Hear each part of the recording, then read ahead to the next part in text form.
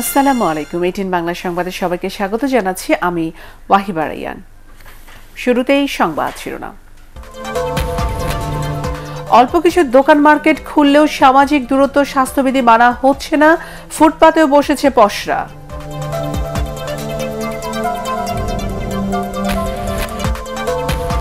নারায়ণগঞ্জে করোনায় আরো দুজনের মৃত্যু হয়েছে, একদিনে আক্রান্ত 84। ময়মনসিংহে পুলিশ চিকিৎসক সহ নতুন আক্রান্ত 21।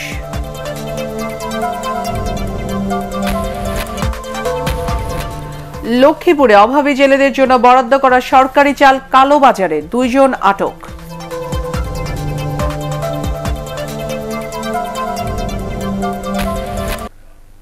শুনছিলেন বিআরবি কেবল সংবাদ শিরোনাম। এবারে বিস্তারিত। সীমিত আকারে খুললেও ক্রেতাদের সামাজিক দূরত্ব বা স্বাস্থ্যবিধি কিছুই মানাতে পারেনি রাজধানীর দোকানিরা। মার্কেটের সামনে কর্মচারীদের দীর্ঘ সারি, ভিড় এবং হুড়োহুড়িতে করোনা ভাইরাস সংক্রমণের আশঙ্কা আরও বেড়েছে। আবার উদ্বেগ ছড়িয়েছে নগর জুড়ে। রিপোর্ট হুমায়ুন চিস্তির।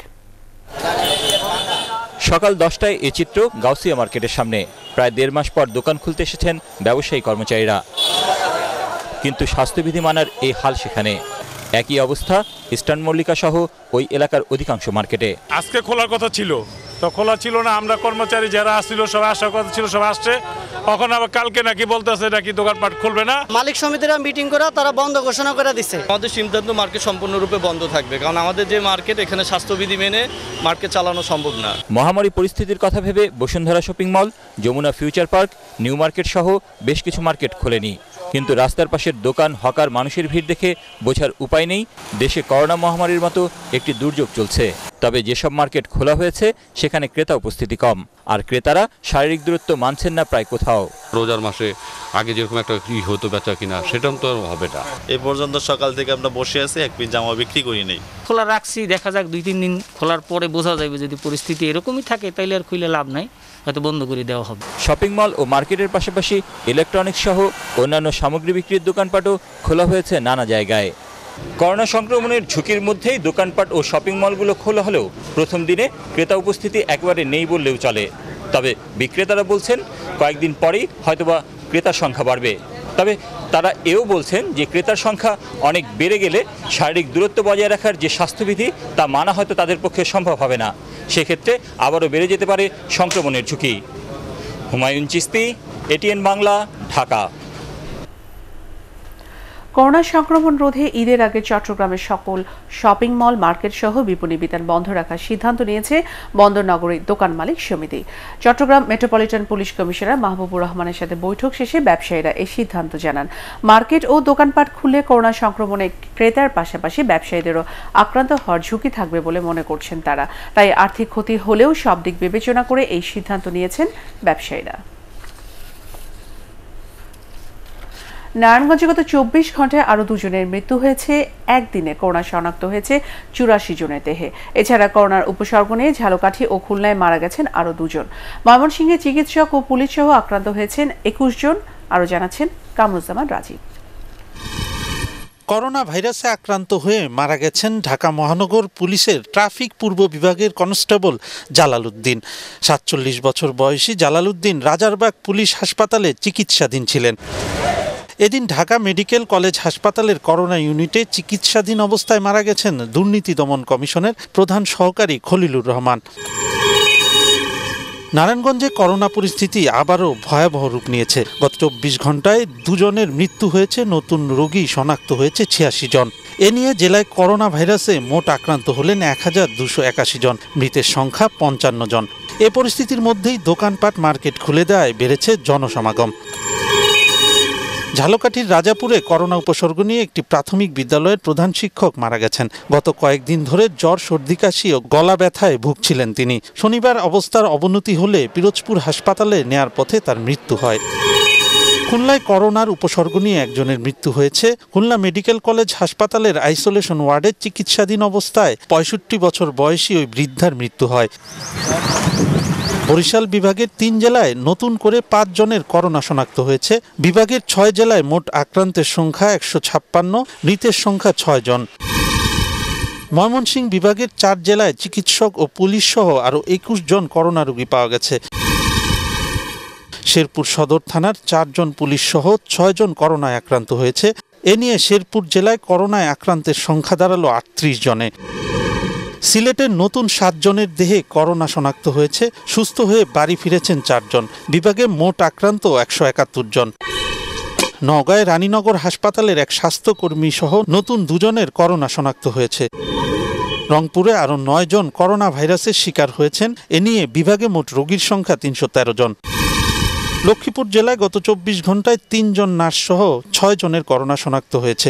লকডাউন করা হয়েছে শহরের মিলেনিয়াম হাসপাতাল। কামরুজ্জামান রাজীব, ATN বাংলা।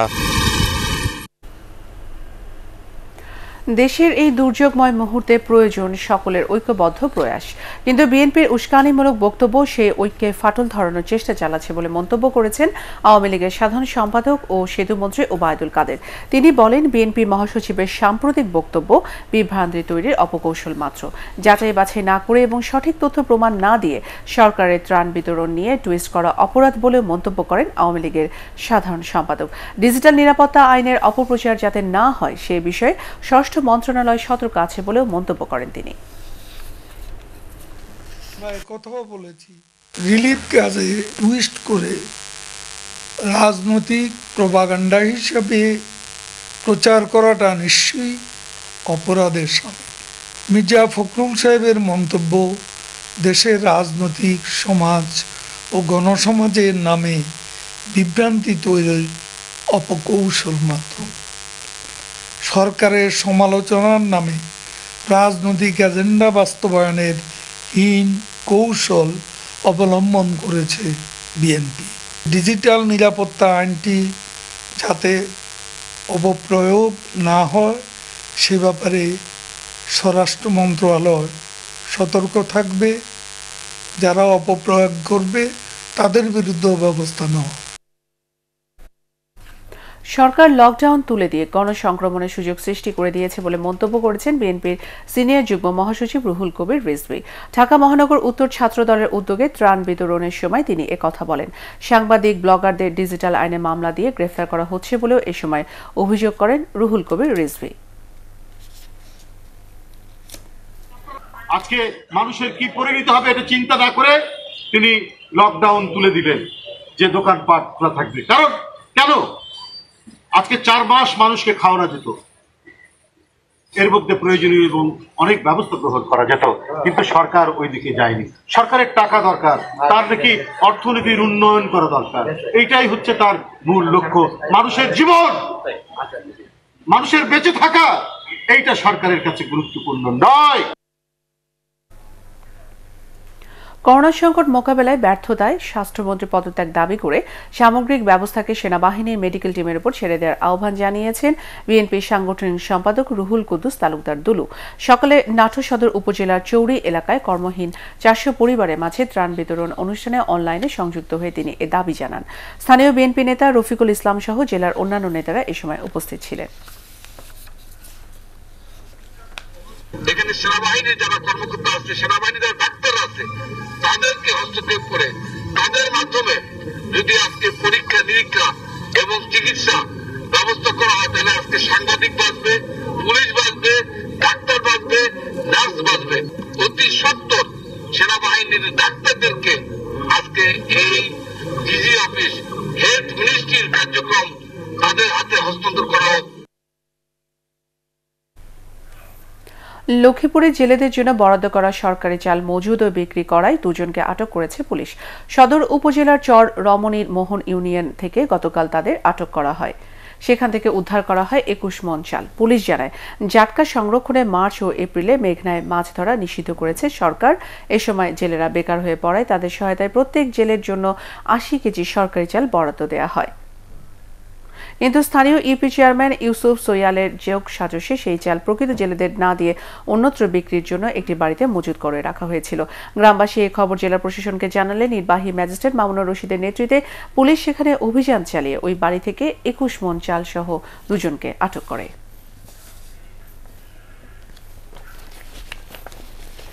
কেমিক্যালযুক্ত আম মজুত করায় রাজধানীর বাদামতলীর 14টি আড়তকে 32 লাখ টাকা জরিমানা করেছে র্যাবের ভ্রাম্যমাণ আদালত।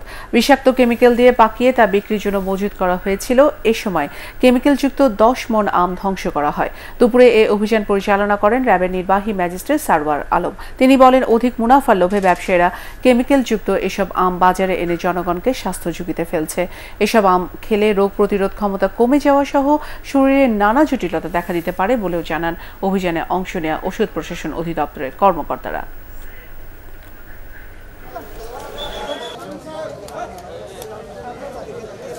এই আমগুলো কিন্তু কিছু হয়নি এখনো, মানে একদম অপরিপক্ক কাঁচা। এটা ওই ক্যালসিয়াম কার্বাইড দিয়ে পাকিয়ে আপনার এই রংটা তৈরি করে দিয়ে বাইরে একদম চাকচিক রং তৈরি করে দিয়ে এটা এই কাঁচা আমগুলো বাজারে নিয়ে আসছে। তো এই যে অসাধু কয়েকজন ব্যবসায়ীর কারণে কিন্তু আসলে আমাদের এই সমস্যাটা হচ্ছে। তো আমরা এই ঘটনায় এখান থেকে বেশ কয়েকজনকে আমরা আটক করেছি। এবারে আল রাফা ইসলামী ব্যাংক অর্থ সংবাদ।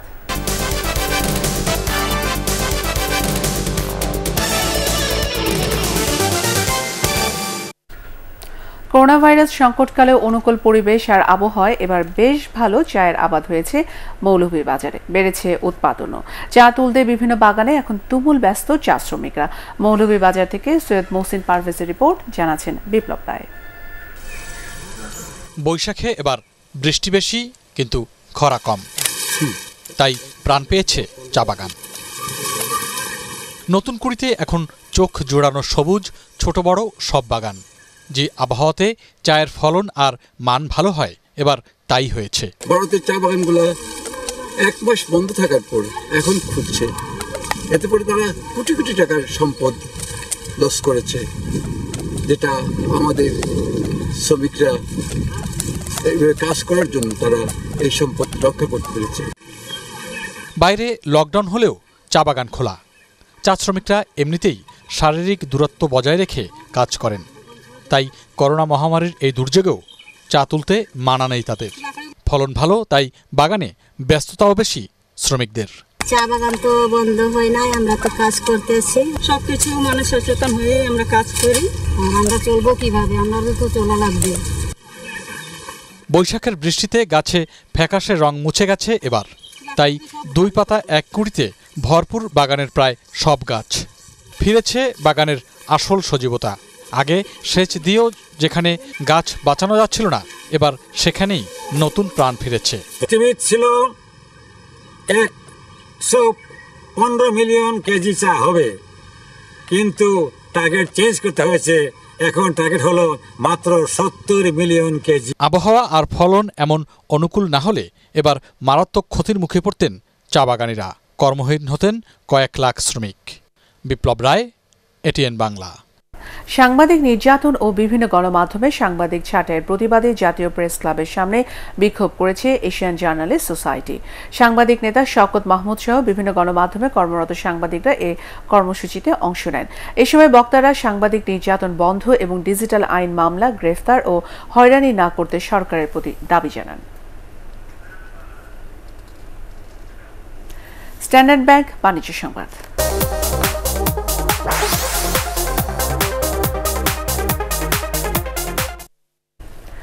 $90 লাখ মানুষের জীবন জীবিকার কথা চিন্তা করে দেশের বিড়ি শিল্প এখনই বন্ধ না করতে সরকারের প্রতি আহ্বান জানিয়েছেন বিড়ি শিল্প ফেডারেশন। রংপুর প্রেস ক্লাবের সামনে জেলা বিড়ি শ্রমিক ইউনিয়ন আয়োজিত মানববন্ধন কর্মসূচিতে এই দাবি জানানো হয়। ফেডারেশনের কেন্দ্রীয় সভাপতি আমিনুদ্দিন BSc ও সহ সম্পাদক আবুল হাসনাত লাভলু এ সময় অন্যান্যের মধ্যে বক্তব্য রাখেন। বক্তারা এই শিল্পে কর কমানো ও শ্রমিকদের মজুরি বাড়ানোর দাবিও জানান। এবারে পার্টেক্স খেলার খবর।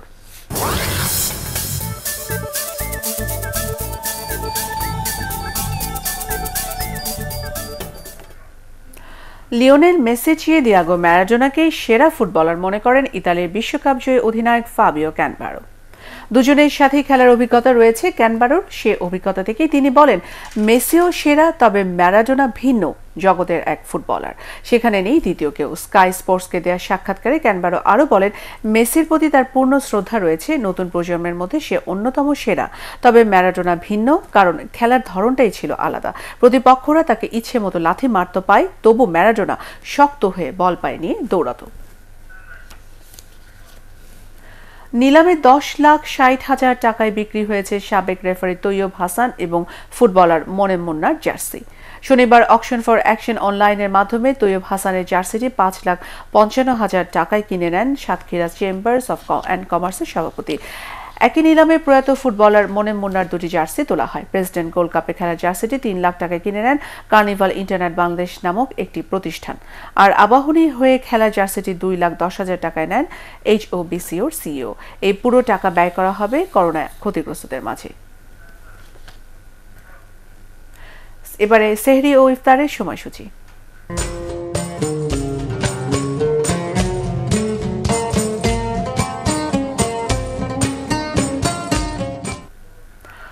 জানিয়ে দিচ্ছি আজকের ইফতারের সময়সূচি। আজকে ঢাকা ইফতার সন্ধ্যা 6:35 এছাড়া রাজশাহীতে সন্ধ্যা 6:42, চট্টগ্রামে 6:26, সিলেটে 6:30, খুলনায় 6:34, বরিশালে 6:33, রংপুরে 6:42 এবং ময়মনসিংহে ইফতার সন্ধ্যা 6:36। শেষ করার আগে বিআরবি কেবল সংবাদ শিরোনাম আরেকবার। অল্প কিছু দোকান মার্কেট খুললেও সামাজিক দূরত্ব স্বাস্থ্যবিধি মানা হচ্ছে না, ফুটপাতেও বসেছে পসরা।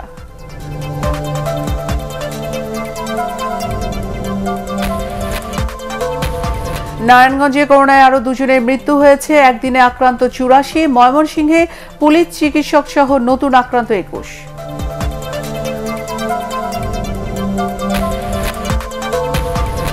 লক্ষ্মীপুরে অভাবী জেলেদের জন্য বরাদ্দ করা সরকারি চাল কালোবাজারে, 2 জন আটক।